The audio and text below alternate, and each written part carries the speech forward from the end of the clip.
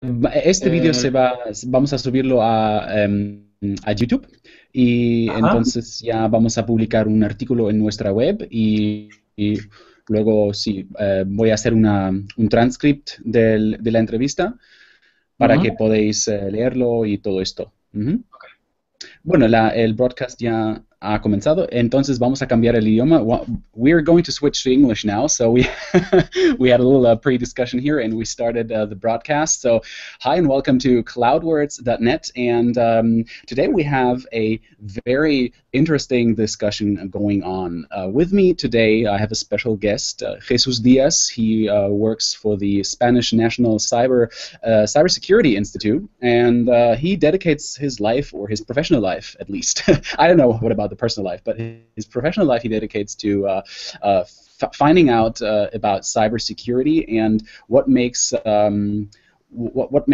services secure or unsecure. And recently, the National Cyber Institute published a very interesting study comparing um, two cloud services, made the major cloud services in the market, namely Dropbox with, wow, I guess more than 400 million users by now, and an upstarter in the cloud storage space that some of you might have heard of, which is called MEGA. And MEGA claims to be a very secure service with several security mechanisms, private encryption keys, and so on. And Mega offers 50 gigabyte for free. So we're going to have a look at whether you can actually trust that service and which service you choose. But before we really dive into the nitty-gritty, I'm just going to hand it over to my guest. Hi, Jesus. How are you doing? Please introduce yourself to our audience. Well, as you said, I'm Jesús Díaz. I work for the Spanish Cybersecurity Institute, National Cybersecurity Institute. We here in CIBES, the acronym for short for our name. We basically we are the CERT for Spain. One of the CERTs, the Computer Emergency Response Teams for Spain. We attend to emergencies that came up in cybersecurity-related issues in national companies, also for critical infrastructures in collaboration with CNEPIC, the Center of National Center for Critical Infrastructures. And also we have a division, a team for researching and monitoring special relevant technologies in the internet, like for instance these cloud services. So when we realize that some technology is worth studying in depth, then we dedicate some of our team members and our effort to analyze it, to see if it's respectful with privacy, if it's secure, what kind of technology is it based on, and so on. So let me just quickly understand that. So you are like an independent institute, and companies could come to you and say, "Hey, we need like a security audit for our company," Well, or exactly. We are a public company, a government company. So we basically are at the appeal of the public to monitor the current technologies, to see if there's some problem. For instance, our CERT is constantly receiving security incidents. They take care of them. They advise the victims about how should they proceed to solve in order to solve the problem, and so on. And we also have that's very interesting. So, and how did it come that you yourself are now dedicated to cybersecurity? Maybe you can talk a little bit about your vita. How did you end up in the National Cybersecurity Institute? Yeah, well, I have been always very interested in cybersecurity. I actually started more in the academic field. I am almost done with my PhD thesis. I hope I defend it in a few weeks. So I started in the university, and then I decided that it was worth to gaze at the company world, to see how companies work, how not just academic work. So ICIBE made a public call for new job positions. I applied and I was chosen. I was lucky to be chosen to work here. I've been here since for 18 months, I think now. 18. Oh yeah. So what does a typical day look like in your life? Well, we in my team, in the team I work in, we usually at the beginning of the day we make a survey of relevant technologies to see if there has been some vulnerability. Some, for instance, IBM, HP, I don't know, Cisco. We follow also other relevant certs worldwide. For instance, the ICS from the United States, the Critical Infrastructure Center, I guess. So, in case we see some important vulnerability, we create an advisory for that specific vulnerability in Spanish, because we are since we are one of the official national certs, we have to translate everything into Spanish so that national companies can, here not everyone speaks English, so we have to translate this to them. And also focusing in technologies that are relevant for Spain. Not perhaps there's some product that is very relevant in Germany or in the United States, but not in Spain. So we have to focus in our markets, so to speak. So what was the most critical? What was the most critical security hole, the security vulnerability that you've discovered recently, or that you've worked on recently? Well, we do not actually look for vulnerabilities. We try to act as a hub.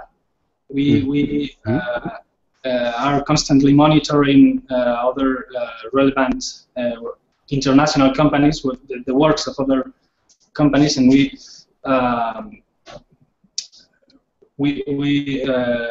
monitor the advisories that they publish. For instance, Microsoft publishes every second Tuesday of each month publishes a bulletin with their patches and the updates that they are going to apply to their systems. So we monitor these events and translate them into Spanish so that our people can understand them. And we also are, as I said before, we monitor relevant technologies to make reports about them so that people can understand them. How can they make them secure? How can them, for instance, you cannot just take an Apache server and make it run and leave it alone. You have to properly set it up so that's not accessible from the outside. All these securing guides. I understand. So how did it come that you actually decided to start a research on cloud storage services, specifically Dropbox? Yes, well, that's a nice example of all this. We realized that it was obvious that cloud storage systems were becoming very popular. So we decided that we have to do something about this, to explain to the technical people, but who perhaps are not very focused in security. What aspects do they have to keep in mind in order to use these cloud storage services properly, and what are the risks? What do they have to take into account? We chose Dropbox and MEGA because of what you said earlier, because they are probably one of the Dropbox is almost certainly the most widely used service, and MEGA is also very popular. But the interest was that MEGA places a lot of effort into dealing with privacy and security. So exactly. So this is what they advertise. They say, hey, we are a 100% secure alternative to Dropbox. So normally I would think, hey, I'm using Dropbox is a large company, so I'm just putting myself into a layman's mind here, and I say, hey, I'm using Dropbox, I'm sharing my files, I load the files to Dropbox's servers now, and I just assume that they would take care of protecting my files. But you say this isn't the case, right? Well, they certainly do. I mean, I have a password at least, so. Yes, well, that's something that I was surprised about, because it's not that your password is sent in the clear; it's sent encrypted through SSL or TLS. But what surprised me is that Dropbox actually receives the password in they can see your password. I mean. Okay, so it's in clear, the password. Yes. Well, they receive it even though it's transmitted and encrypted. Let me explain this. They use a very basic method for protecting passwords is to apply a cryptographic hash function, a one-way hash function. So instead of just sending over the wire encrypted with SSL, but instead of sending your password just by itself, you apply a hash function and then send this hash function, also encrypted with SSL. But at least that's a way for preventing the company or the other side of the communication from learning your password. So technically, somebody, if they transfer the data in the clear, somebody could, if I understand you correctly, could intercept this connection somehow and get to my password. Well, not someone external to Dropbox, because they have proper cryptographic means to protect the communications. But it seems that Dropbox does have access to your password. However, they claim that only a very few number of employees have access to, for instance, to users' data. I mean, I suppose that includes their passwords, and obviously I'm sure of it that they store the passwords securely, encrypted or hashed or something like that. However, we from the client perspective, we cannot verify that.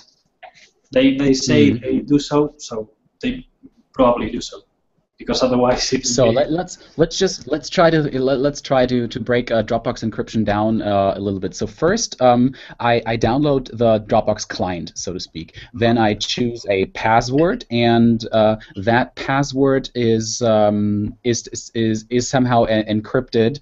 That only Dropbox basically can encrypt. Theoretically, only a few people in their office. This is at least what they claim. And then my data is encrypted via transit with SSL or TLS, and then again on Dropbox's servers. I believe they use Amazon servers, but I mean there is certainly some encryption in place. Am I getting you right here? Yeah, I think so. Yes. Okay, so there is, but before my data leaves the computer, there is no encryption in place when using Dropbox, and this is the data, the files themselves are encrypted also with SSL, but this encryption takes place in your computer, but they also receive. It's the same case than like with the password. Even though the information is sent encrypted, they have access to the plain data, to the plain text. But it's only possible for them theoretically to access my data. So no third party could go in and get to my data that easily. Okay, that's at least the good news. What can a user do to make Dropbox, because I mean there's so many people using this service. What can a user do? What can I do to make my files more secure when I'm using Dropbox? Well, the most obvious way is to encrypt your files yourself.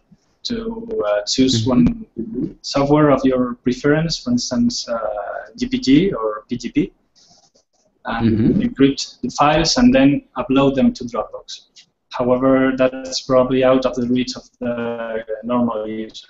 So yeah, probably. because it's not. Isn't it also making, or isn't this also making the convenience obsolete? So when I'm having to encrypt files, is the synchronization process going to work as expected? Can I share files as I would normally do with others? Can other people somehow open the files?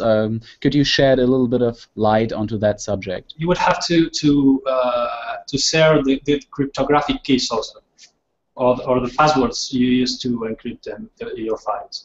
So you couldn't just encrypt your file, upload it to Dropbox, and share the file with other people, and nothing else more. You would have to take your key or your password, the password that you used to encrypt that file, and communicate it to whoever you want to share your file, so that the recipient can also decrypt the file once he has. I understand. Yeah. However, continue. I think that one important subject to keep in mind is what are you going to use Dropbox or what? For instance, if you are just going to use it for your, I don't know, not unsensitive data, then it's perfectly okay. I mean, that's up to each one. If you are going to upload very sensitive information, then I would probably think twice. Yeah, so you should definitely separate between like the personal files and business files. So business files are technically more sensitive. So if you have any account information or passwords or anything crucial to your business, you would rather encrypt it before uploading it to Dropbox, or you wouldn't use Dropbox altogether because there is this well.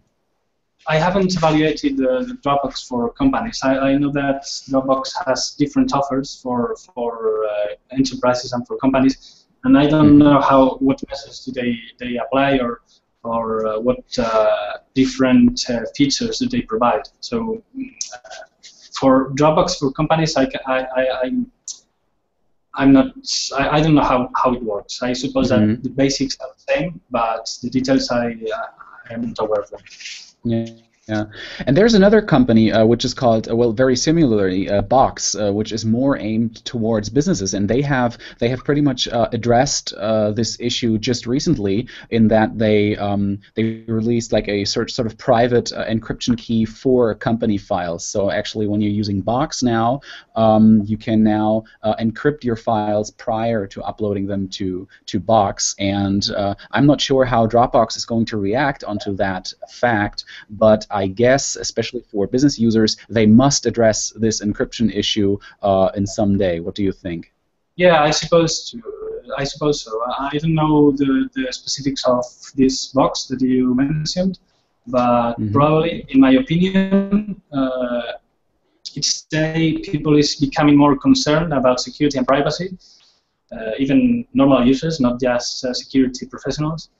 And this box, and for instance, the policy that MEGA has with respect to security, I think that it's going to make other companies to take security more seriously.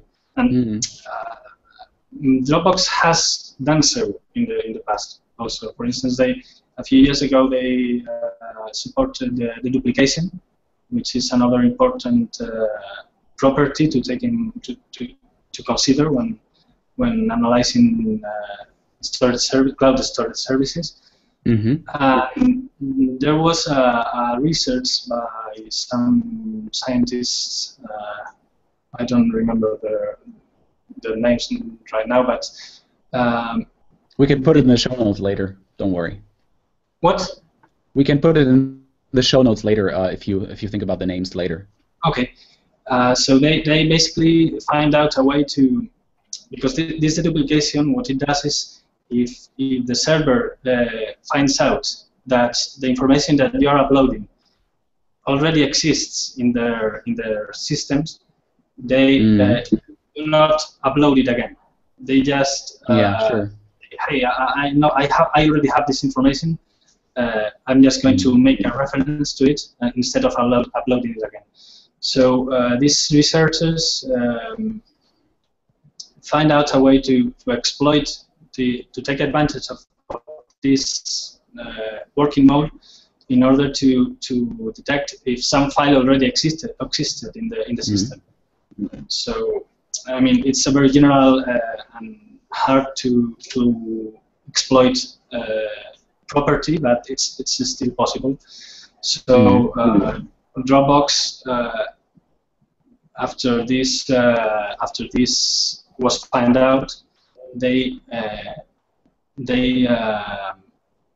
fixed it. They changed that working mode so that now these deduplications occur, but only for files that a single user that I have. If I am uploading a chunk, a block of information that I already have, it's not going to be uploaded. But it doesn't look. It saves bandwidth to other users. Yeah, now it's safer. It's how it should be. Yeah. Okay, so now let's switch to MEGA. How is MEGA different in terms of security, in terms of uploading files? How does MEGA treat my files differently? Well, I think the most important property is that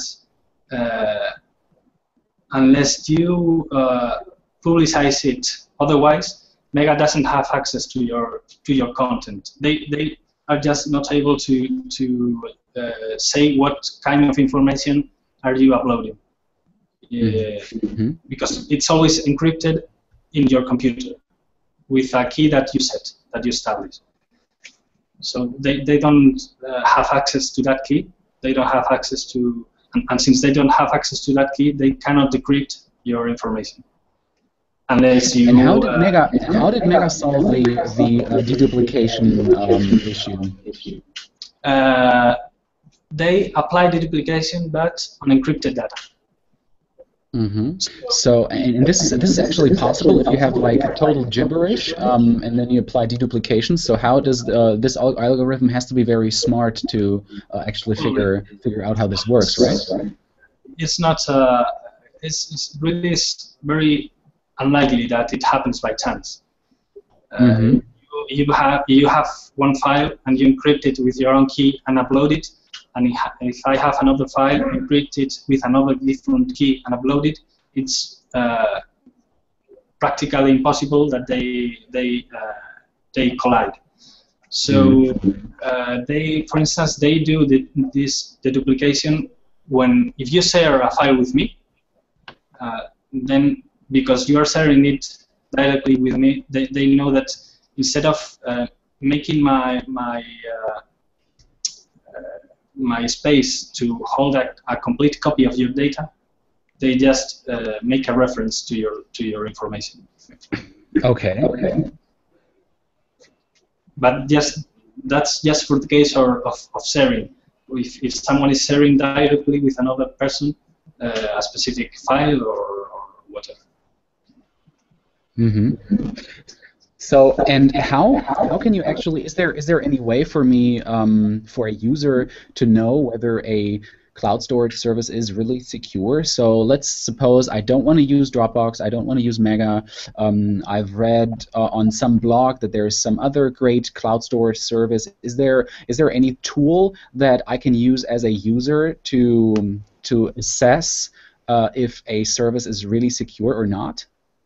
Well, to do it automatically, I think I don't know of any tool that does it automatically, and that was the main purpose of our study.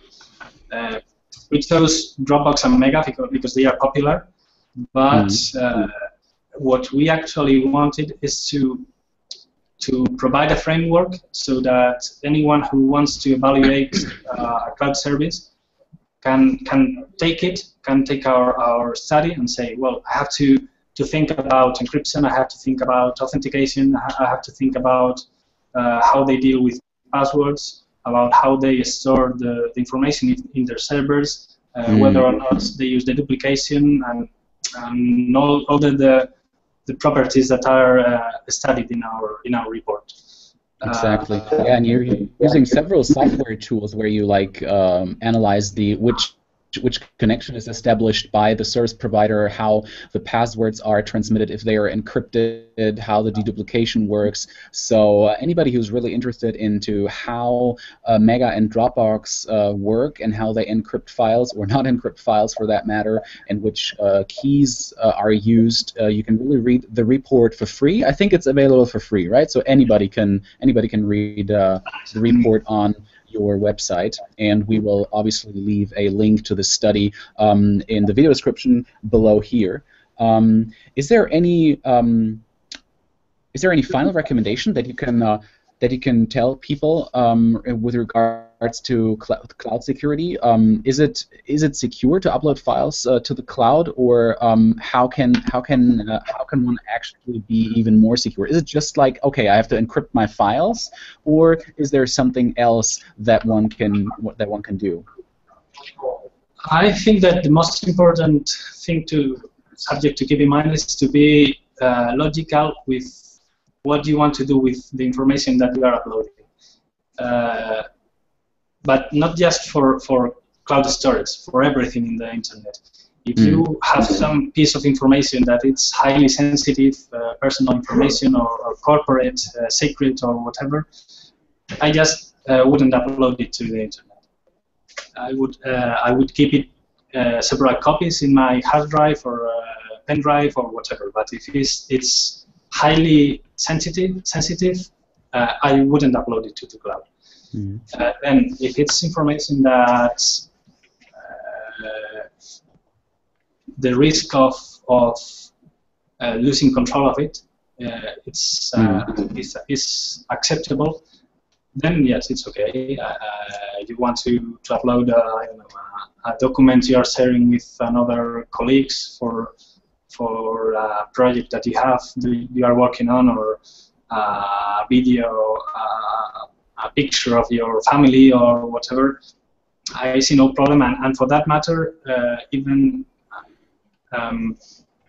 the security kind of takes a second place. I mean, obviously it's important to have security, but since you are assuming that your information is not highly sensitive, then it's important to... I understand. So, and on a personal note, do you use cloud storage services? Do you upload your files to the internet? I mean, you know so much about all the nitty-gritty details about encryption and security. Do you trust, with some of your files at least, to upload them to the cloud? Yes, I use it, for instance, for this example I said, for sharing pictures with my friends. I upload it so that I can share the links with them. For big files that are just very cumbersome to upload it to send it via email, for instance. Or when I go to a conference, I always, as a backup, I upload my slides so that if my pen drive fails, I also have access to a copy in the internet. But for sensitive information, I don't use cloud. So you're using like the traditional external hard drives and carry the files with you, and you're not using the cloud, basically. Yeah. No, I usually have several copies in my personal computer, in my pen drive, in my laptop, in an external hard drive. But for sensitive information, I don't use the cloud. But yes, I am a bit. How do you say it? You're overly concerned. You are. Yeah, really deep into the topic, and you know a lot about it. Yeah, sure. So you're really sensitive about that. Mm-hmm. Yeah. Okay, Jesus, thank you very much for the insights into the security aspects of cloud storage and the two major services, Dropbox and Mega. When people want to find out more about you, about your work, where can they go? Well, I don't actually have a personal website. I use Twitter. Jesús Díaz Vico is my Mm-hmm. name and surname. And also, I usually make blog posts in Cibe, as do similarly as other of my colleagues. We have a blog where we usually twice a week we make entries about whatever things we consider relevant in Spanish and in English too. So that's probably a good place to follow us. And Okay, that's great. And if you guys have any questions regarding the topics we've discussed or cloud storage security, you can of course leave comments below this video or below the post where we publish the video. And maybe if we're lucky, Jesus will also answer a couple of the questions that you guys have. I hope so. Okay, so I'm just going to stop the broadcast and thank you very much for listening.